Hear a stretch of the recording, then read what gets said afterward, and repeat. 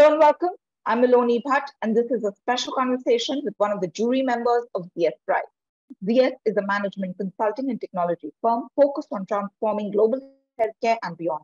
Founded in 1983, ZS has more than 12,000 employees in 35 offices worldwide. The aim of ZS Prize is to identify groundbreaking ideas which can potentially solve some of the complex challenges of healthcare access and affordability in India at scale. And I'm very pleased to welcome one of the jury members of ZS Prize, GV Prasad. He is the co-chair and MD, Dr. Reddy's Labs. GV Prasad, thank you so very much for your time today. Thank you. Thank you for having me. So, recognizing and advancing innovation in health and healthcare is the aim of ZS Prize. When it comes to India, from your vantage, what are the biggest challenges in healthcare where tech can actually make an impact? Yeah. Thank you very much for this question. Coming from a pharmaceutical industry, my views are shaped by that. But what we see is that the disease burden is so high in India for any of these non-communicable diseases. That, I think, should be a big focus area for the country going forward. And where tech can make a difference is access, screening, looking at population level data, and refocusing our energies from health to address these challenges. Tech can do that. It can increase the access. The other thing is, with all the advances in digital, in sensorization and devices, we can do a lot more screening at a lot less cost. And this is where I think innovation can really make a difference.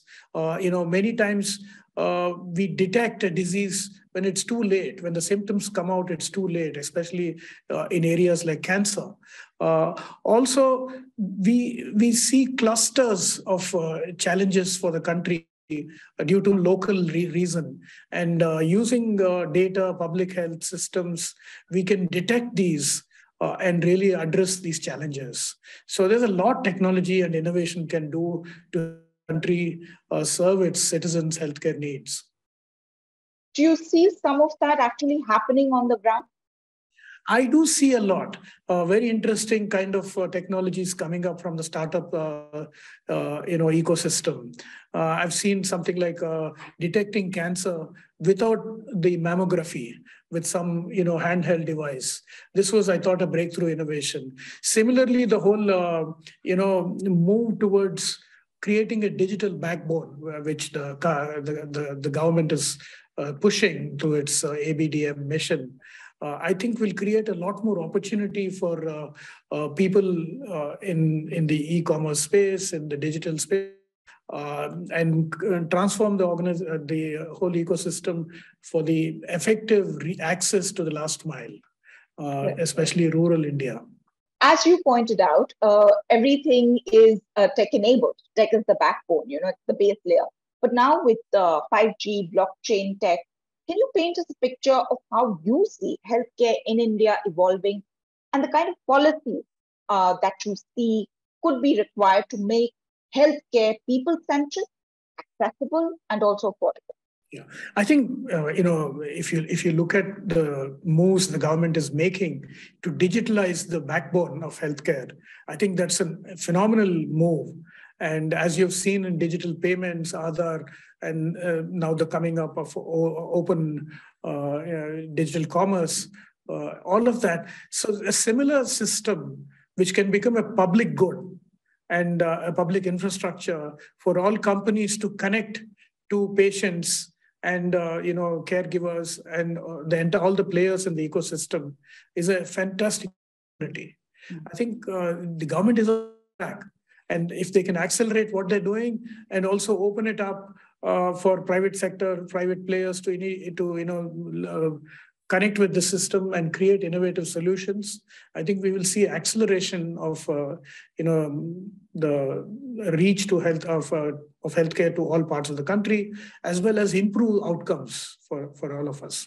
You've seen the space evolve over so many years. From your vantage, where do you think India stands when it comes to the health tech space versus the rest of the world? In some cases, we're already a healthcare destination.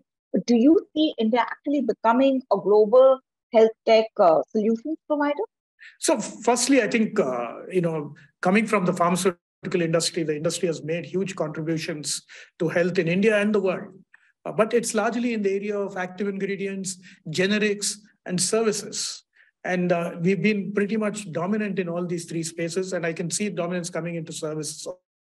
The next horizon for all of us who innovate both in the basic products that we can develop through the science.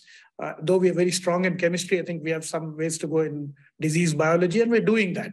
We're learning as we go. Using that to bring products to the market. That's fundamentally our business. The second thing is making the whole system work well together, using technology, using devices, using the platform that the government is putting up. So you can get both product innovation, service innovation, that the system level innovations.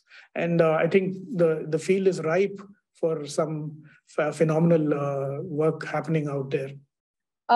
Focusing on ZF Price, and I want to link it to your learnings and to your journey and your experience in this health tech space. What sort of advice would you give aspiring participants, who are looking to be part of the solution of some of the biggest healthcare challenges through the ZS Prize program? Yeah, so the ZS Prize is great. I think you not only give them funding, you're giving them mentorship and guidance and all of that.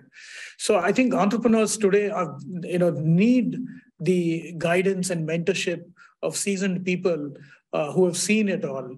The startups can bring, the founders can bring their creativity and their ability to reimagine the system and connect it with outcomes. So I'm very bullish about what you're trying to do here. And I think ZS can play an important role in accelerating innovation in our fields. All right. Mr. Prasad, wonderful. Thank you so very much for speaking with us today and sharing your thoughts. Thank you, Melanie.